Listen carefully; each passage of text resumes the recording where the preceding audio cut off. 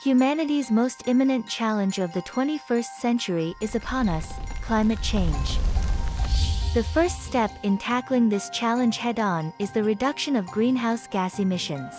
The Ajinomoto Group-specific GHG reduction targets are based on international frameworks, namely SBTi, Science-Based Target Initiative, and RE100.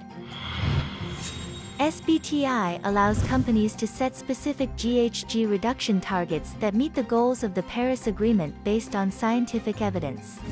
The SBTi covers all emissions related to business activities, categorized as Scope 1, 2, and 3. Scope 1 refers to the GHG emission directly generated by our own business activities. Scope 2 is indirect emissions generated primarily by purchased energy and other sources.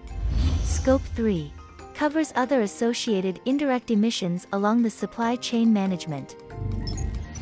By 2030, Ajinomoto Group aims to reduce GHG by 50% for Scope 1 and 2 and 24% for Scope 3. RE100 is another international framework which aims to convert electric power used by companies in business activities to 100% renewable electricity. Almost 200 companies worldwide, including the Ajinomoto Group, are members of RE100. The framework includes the application of renewable energy via installation of in-house equipment as well as the purchase of renewable energy. Based on the RE100, the Ajinomoto Group have set their sights on converting to 100% renewable energy by 2050. One of the key initiatives towards realizing Ajinomoto Group's RE100 ambition is through Ajinomoto Malaysia Berhad's Bandar and Stek plant design. The plant utilizes renewable energy sources through its rooftop solar panel systems that helps reduce carbon footprint, as carbon reduction is one of the most direct ways to reduce GHG emissions.